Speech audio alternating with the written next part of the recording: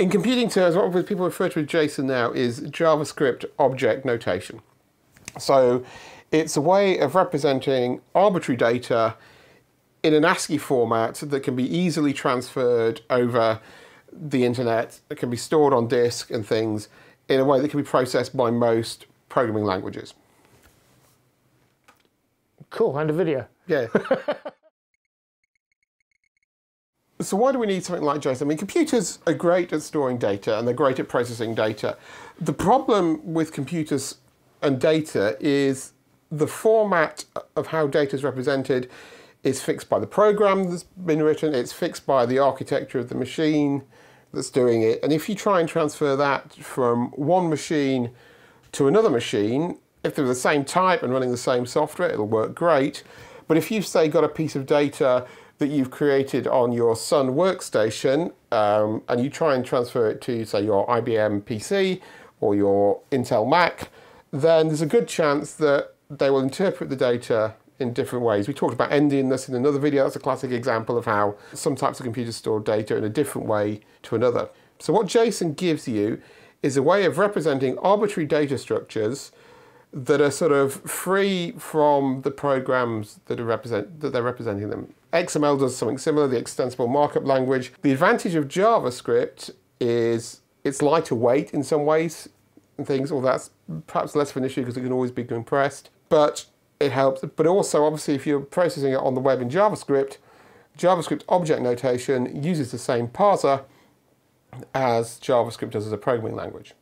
So what does JavaScript object notation have? The two main things it have is an object which will map a string to some sort of value. And Brian Kernighan talked about this in another video where he covered hash tables. It's exactly the same sort of thing. So we can have an object and they're represented by a curly brace, and then we have the string, so let's say name, and that maps to a value. And let's have another string that says Sean. And then we can have another key in there, let's say birthday, and that maps to, let's just put 42 there, and so on. And we can have as many of these as we like. This value we can have here can be any other JavaScript thing. So it can be a number, it can be a string. It could also be another object. So we could have something that says children, and then that could be an object there, which maps, say, the name of your children to some details about them. And that works, you can nest them like that. But children tend to be an ordered collection. You tend to have them one after the other. So we also have the ability to represent ordered things using an arrays, and then we can have a series of things there. So the difference between an object and an array is that an object maps a key to a value, whereas an array specifies an ordered collection of things. So you have this idea that this one comes after this one. So they have a numerical index and we specify an order. Objects don't have a numerical order. So in this case, we would have children. So the first one, let's call that one Alice. And then we've got another one, let's call that one Bob.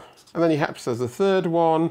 I don't know, let's think that one could be called, let's go with Charlie. And you might have a fourth one, which would be called Derek, and a fifth one, which might be called Esmeralda, and so on. So we can have an ordered collection of things. And so we can build up any arbitrary structure. And of course, the thing to remember is that you don't have to use JavaScript to use this, JavaScript object notation to do this, but it helps, and it's become very popular for doing this. As we said, it's lightweight, you can remove the white space and things, and you can parse it relatively simply, and if you're doing it in JavaScript. So it's become very common on the web, but also to transfer data between any other sort of programs. Here, we've said that your children is a list of strings. We could have specified that they were actually objects. And so Alice could be, let's just push this onto another bit of paper. So we've got what we had before. We've got kids, because I'm going to abbreviate.